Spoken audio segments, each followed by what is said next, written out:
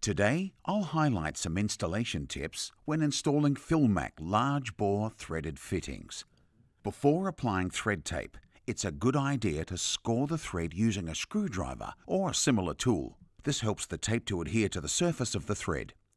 Take standard teflon tape and apply to the thread. When applying the tape, you do this in the tightening direction or clockwise direction. In addition, tape should be applied moving backwards and forwards across the length of the thread.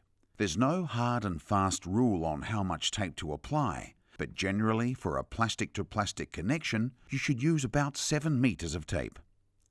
Initial engagement of thread should be by hand to ensure first thread is engaged. Tighten the thread by hand and then by wrench, ensuring wrench is engaged on the hexagonal surface.